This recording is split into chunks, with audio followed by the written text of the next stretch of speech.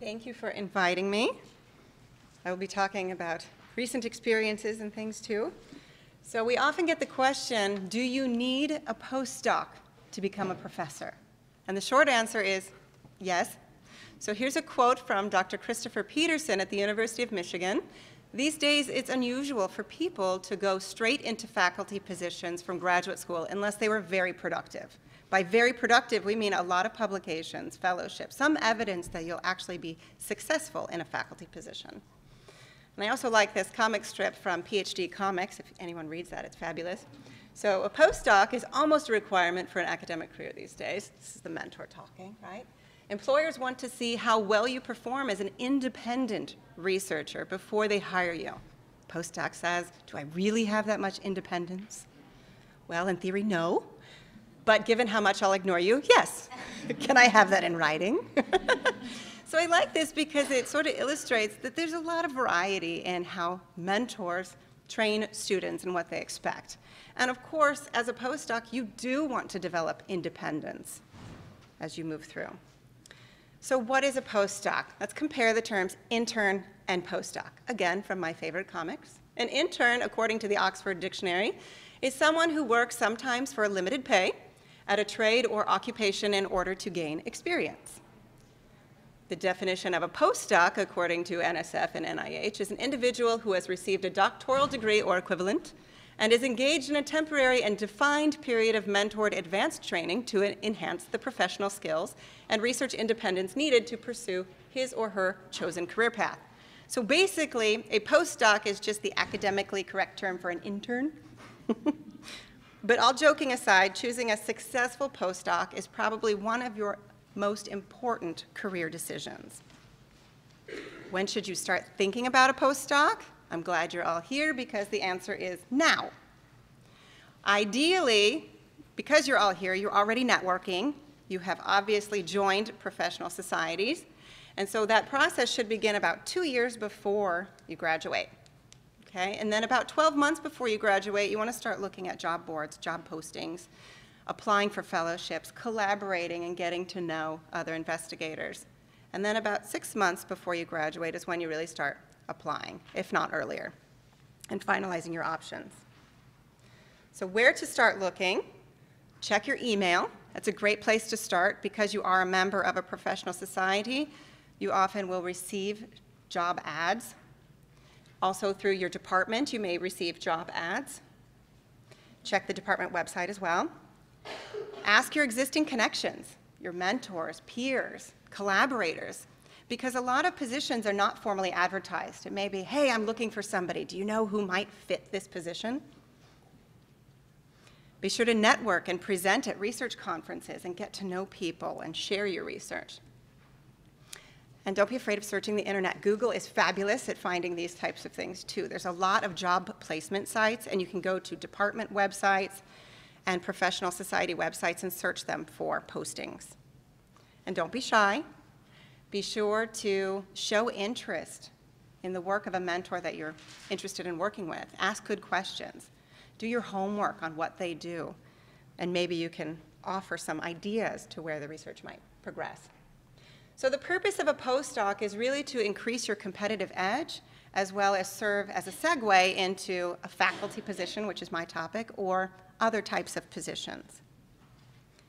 And so it could be to gain a new perspective on a research topic, maybe to expand your expertise, to join an exciting, productive research team, maybe to have access to unique tools, tissues, or techniques that could, again, increase your competitive edge because you'll be an expert in something very special. And it's also a time to focus on your research and professional development without the stress of teaching or seeking funding, sometimes. And I put sometimes in parentheses because maybe you do want to start seeking funding. Maybe you do want to start teaching to gain those experiences. And of course, that's something that you want to talk about with a prospective mentor. And if you haven't already published a paper from your graduate studies, you should definitely be publishing during your postdoc. And ideally, these will be first authored publications. Okay? So some factors to consider when searching for a postdoc are the mentor, the location and cost of living, funding, networking and professional development opportunities, as well as the fit. And we're going to go through each of these. Okay? So let's start with mentor. I like this diagram here because it really illustrates how the mentor and the trainee have a sharing of ideas. It's an idea transfer time. And the mentor is the person who is going to have the most impact on your postdoctoral trainings. So this is perhaps your biggest consideration when looking for a postdoc. It's important to consider personality. Can you even get along with this person for 3 years, right? Or however long you stay? Do they have special skills and tools that you can learn? What is their rank? Are they an established or new investigator? And both have their advantages. An established investigator has rank and reputation and probably good funding. A new investigator may also have good funding through startup packages, maybe new grants, but they may also be more likely to be hands-on in the lab more often. Reputation, of course, is important. Funding status, do they have sufficient funding for 3 to 5 years to support you? What is their granting history, funding history? Will you be expected or encouraged to find your own funding? And the lab environment. Are there technicians available? Does the lab have up-to-date computers and technology? In other words, will you be able to do the research that you plan to do? And the training record of the mentor, okay? So with respect to the training record, you want to look at where the past trainees are today. Are they moving up in the academic rank, obtaining higher positions, or are they moving more laterally and are maybe not as successful? Are the current trainees receiving quality training in research and professional development so they can be successful? And to find that out, it's a really good idea to talk with current and former trainees. Call them up, send them an email, ask them what their experience was like. Look them up on the internet, see where they are. You have to remember that you are interviewing the lab just as much, if not more, than they are interviewing you. Okay, so going back to mentoring style, you want to see whether or not you will have the freedom to work independently. Or is your PI a micromanager? Maybe micromanaging is a really good thing in the beginning as you're learning techniques, but maybe you need more independence, hopefully, near the end, so you can become an independent investigator. Will they support you as an aspiring academic and not cheap labor? Although it's not cheap anymore with NIH funding rates, right? Will you receive extra training in professional development? Or will you be treated like an advanced student? Okay, these are really important things to consider. Will projects be assigned to you, or will you be able to design or choose your own project? Maybe at first it's a good idea to have projects assigned because you might not be as familiar with what you can do in the lab. But hopefully by the end you're developing some independence, thinking of your own ideas, maybe applying for funding to support those ideas. Location and cost of living is another important consideration. So this is the housing cost index. If you're going to live in one of the red areas, you obviously need a little bit more funding, a lot more funding, than some of the green areas. Okay? So these are the NIH projected postdoctoral stipend levels. This is for this year.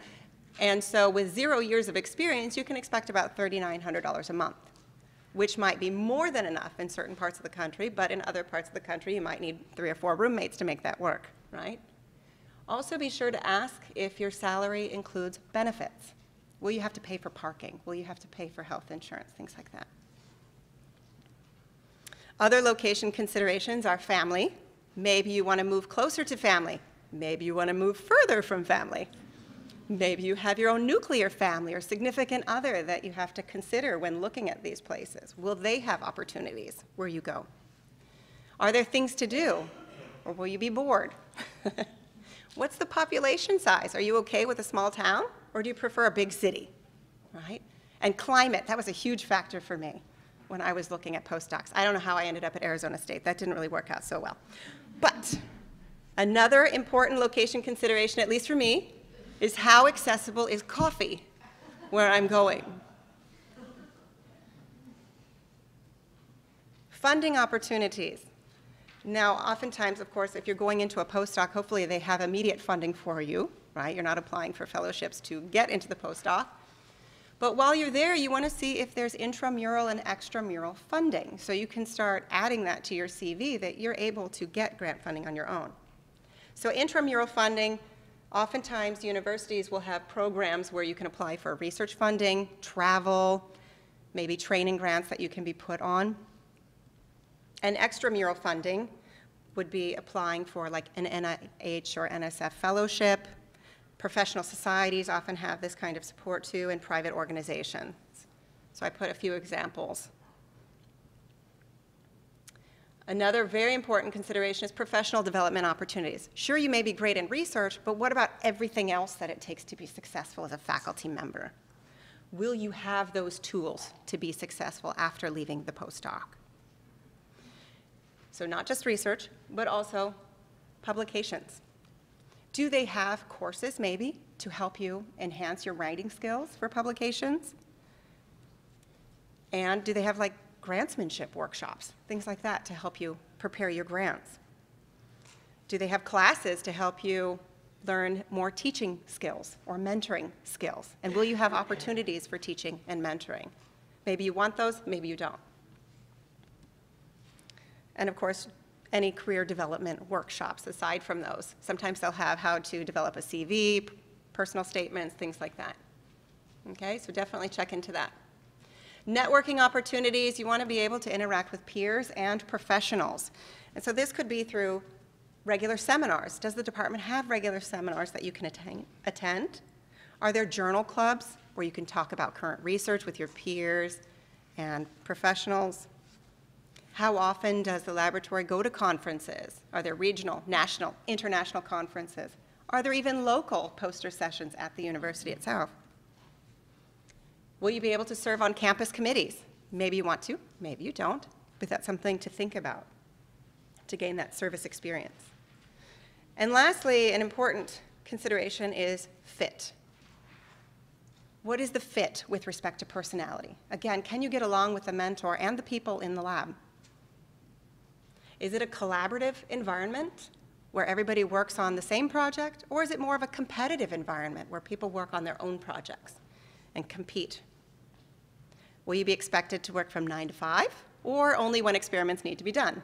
I've seen a variety of students in my lab with respect to that. Are you okay with a tight budget and space? Maybe more of a new investigator type atmosphere, or would you prefer a lot of money and resources? Okay. Again, it depends on the mentor. Are you willing to budge on any of these topics? Do you prefer a business-only environment where you just come in, do your job, and go home? Or do you prefer more of a family atmosphere where there's external activities, maybe barbecues and things people go to, social events as a lab group? And then again, going back to the comic, how much attention do you really need or even want at that stage? And do you prefer a large lab or a small lab? Large labs can be great because you can be involved in a lot of projects and get your name on a lot of publications. A small lab is also great because you could be one of 2 authors on a paper and show more of an input. But you might have less people to interact with and bounce ideas off of. So really, the question of a perfect postdoc, how do you find the perfect postdoc? The answer is the perfect postdoc doesn't exist. Sorry. But you can find the best fit for you. Thank you.